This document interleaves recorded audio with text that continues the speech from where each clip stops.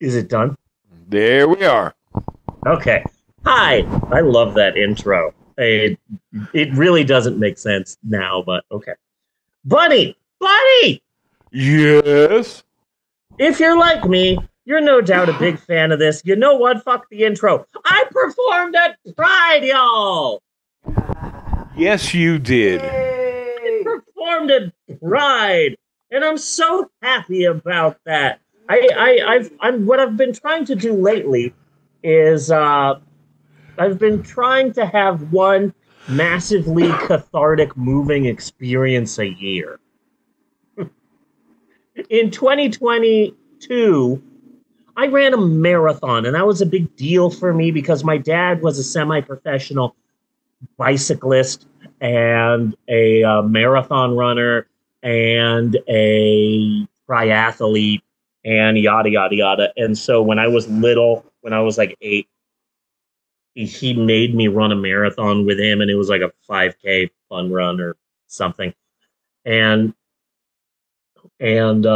while I was running, way early on in the race, I fell and I broke my knee open, and it started bleeding everywhere. But my dad didn't see the bleeding; he just saw his feminine sissy son on the floor crying, and said, "You better get up and finish this race, or I'm going to leave you." And I didn't because I was bleeding. So my dad left me there.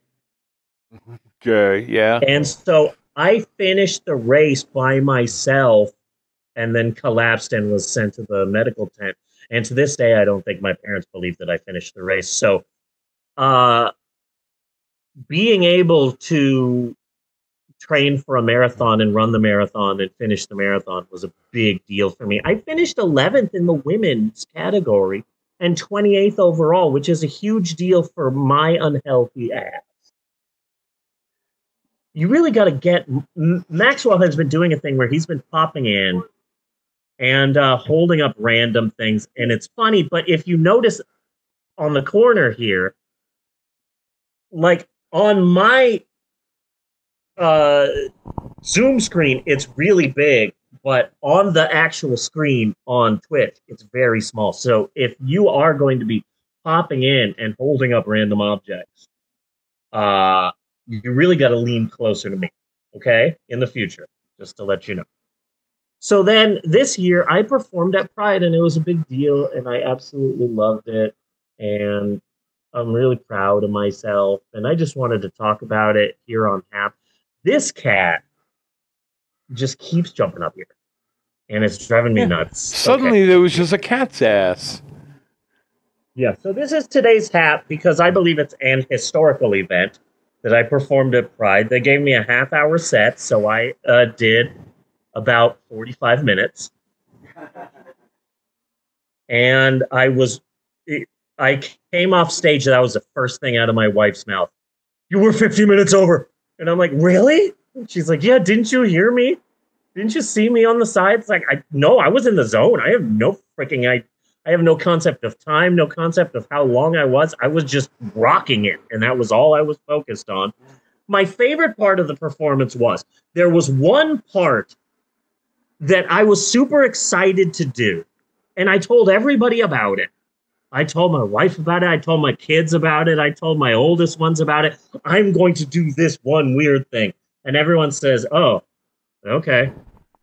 All right. If that's a bit weird. Why are you doing that? Are you sure?" And I'm like, "Yes, it's going to be great." And everyone's like, "Oh, okay." And I started doubting it. But at the same time, I'm like, "No, have faith in yourself, Mei Lynn. You're going to rock this." So I went on stage in between books and I said, okay, this was going to be the big giveaway part of my performance where I was going to give away t-shirts.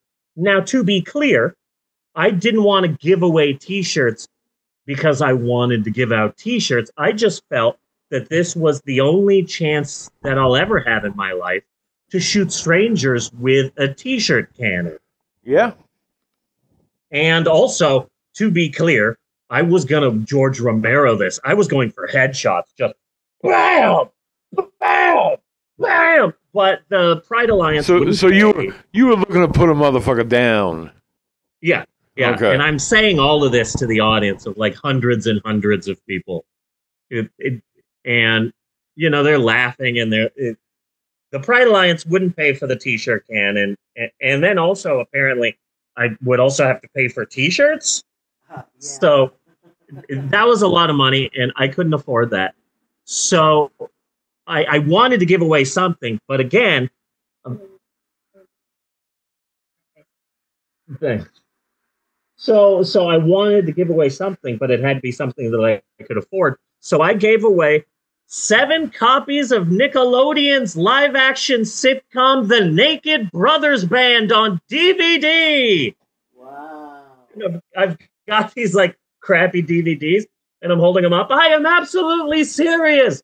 Who wants a free copy of The Naked Brothers Band on DVD? And it's so interesting because all of my life I've been hired to do story times to entertain children, to entertain little kids, to entertain families, and to entertain this and that. And here I am in front of like hundreds of people, and they're all like teens and in their 20s and 30s and 40s and 50s and older people, and they're all gay and they're all cool. But when I started giving away copies of a Nickelodeon live-action sitcom, there were some freaking cool-ass, too cool for school, hipsters, gay 17-year-olds who rushed the stage like I was the friggin' Beatles. Get themselves a free copy, and there's little kids like, I want one. And then there are adults like, me. And it's like, I knew this would fucking work. I told everybody, and everyone thought it was going to be too weird, but I'm giving them away, and I said, I would like to thank Fire Lake Grocery Store by my house for always carrying DVDs that no one in their right mind would want to spend money on. And while I'm giving away copies of the Naked Brothers Band on DVD.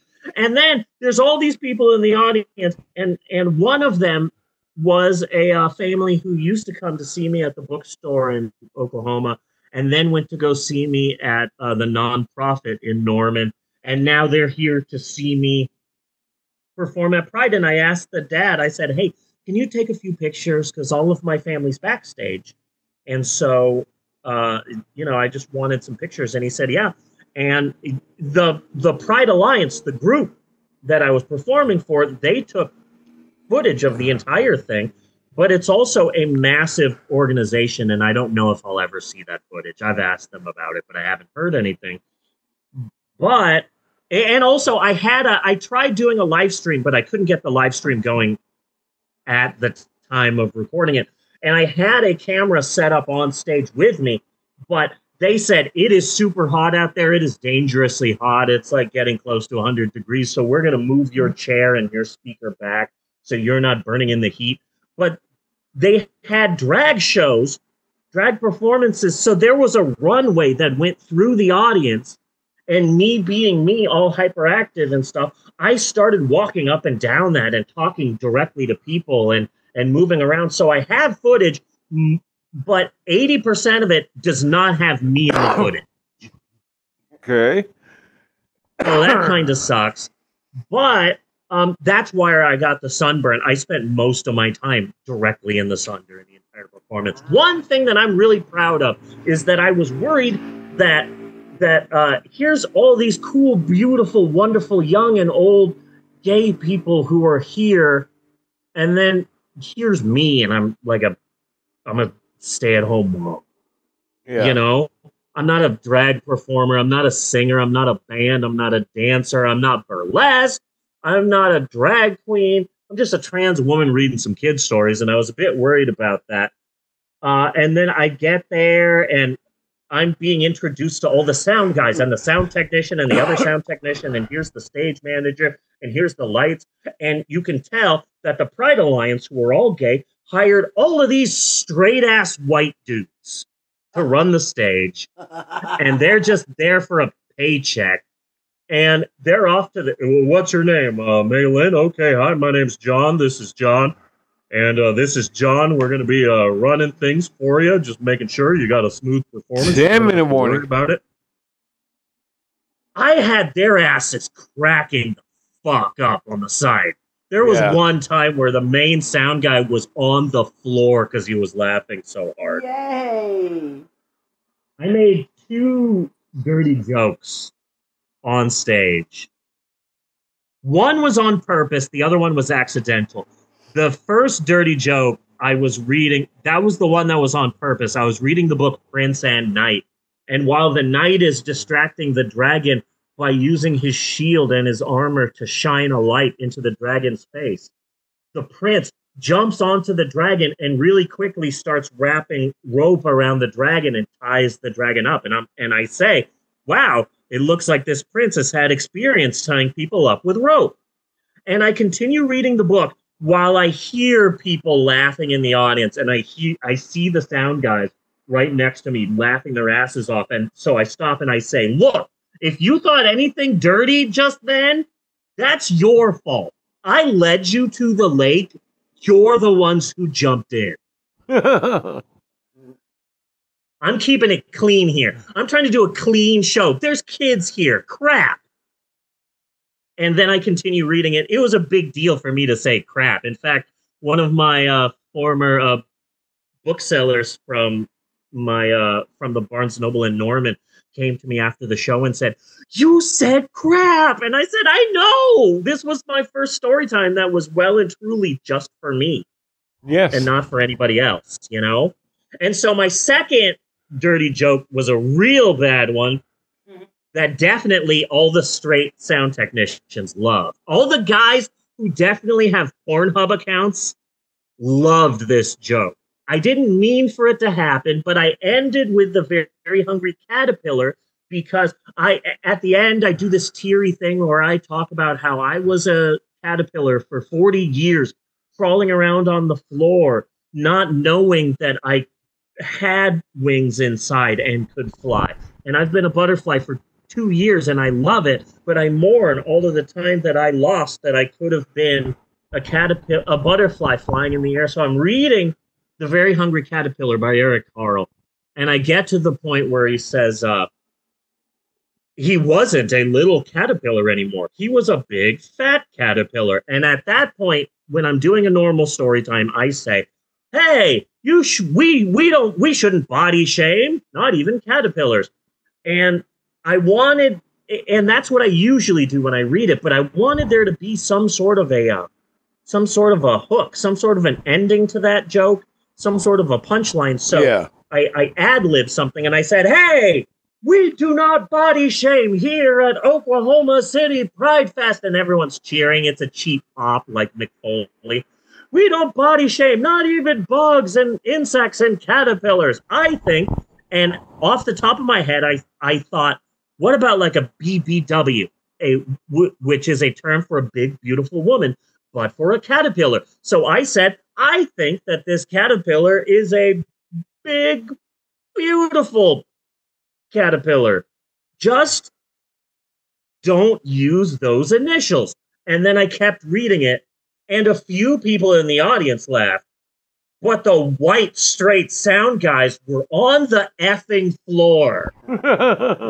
I just made a big black cock reference Yes. in the middle of an Eric Carle book, and they lost it. And I thought, hey, maybe this Storytime event will be popular and maybe I'll get some offers. I wasn't expecting the first offer once I was done to be from the fucking straight white sound guy. Really?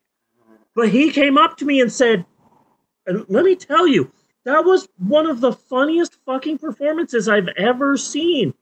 Have you thought about doing stand-up comedy?" And I said, "Well, I consider my story times to be stand-up comedy." Because the way that I saw my entire performance was, it was a pilot for my story times being for kids and adults. I've always felt that, but I've always had to cater for kids. So my 45-minute set at OKC Pride Fest was like the first time that I could officially say, I made everyone laugh. There were maybe like 20 kids there. All the rest were adults, and they fucking loved it. And so I feel that I could go to a bar and do a story time. I could go to a dispensary and do a story time. And so he took my contact info and is trying to get me some uh,